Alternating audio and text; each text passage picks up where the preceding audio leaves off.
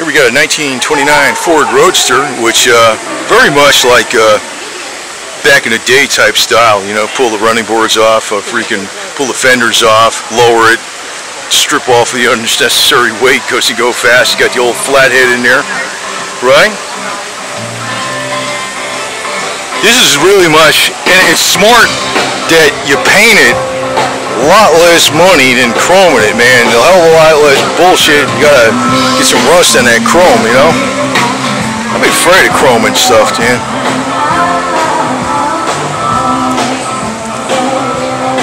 It's got the old shifter in there. But this is like a regular, this is more like the old style hot rods, man.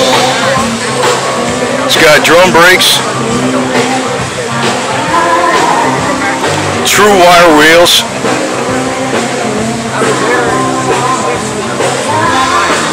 I'm not sure how to lower this bad boy, man. There you go.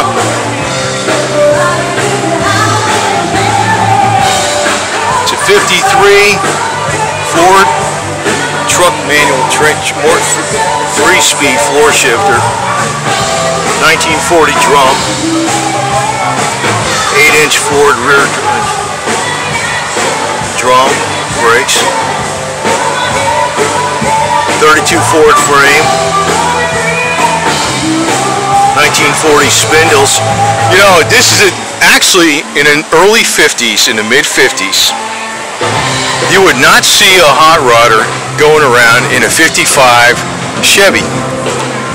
That was more like the 60s or late 60s or even the early 70s. Because a hot rodder just couldn't afford a brand new car. They were doing this kind of stuff, actually. This is really very much like the real deal. And it's done a lot prettier though. But it's done like, it just looks better because it doesn't have the chrome on it, to tell you the truth. It doesn't have all that, it has some chrome on it, but it's just nice the way it's like this two-tone of like brown and I don't know if that's like a brownish gray or whatever. It's like a tannish gray or something.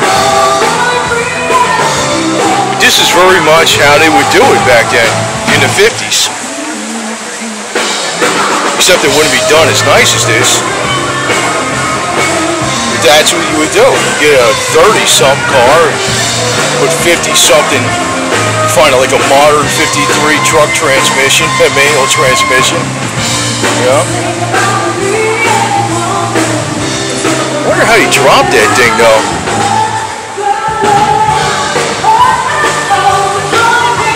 It's got all like drum brakes on it and stuff.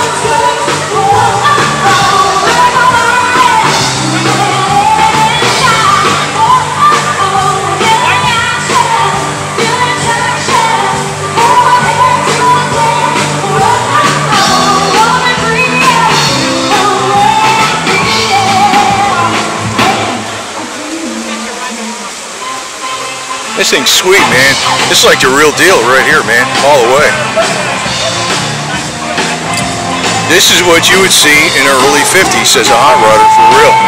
This is really like the real legit thing. Knock off wire wheels and all that other stuff. 3-speed actually is good enough, man, to tell you the truth. Believe it or not, as long as you got a torquey motor, that's all you need.